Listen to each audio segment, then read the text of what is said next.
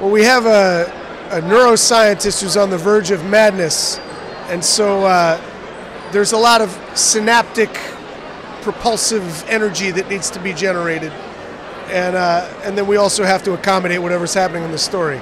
So it's been a very challenging thing to try to, handle his madness and also deal with a plot. I'd say we're dealing with about 35 minutes of music a week, and it's a full orchestra for every episode. So, and we do 2 episodes at once when we record the orchestra.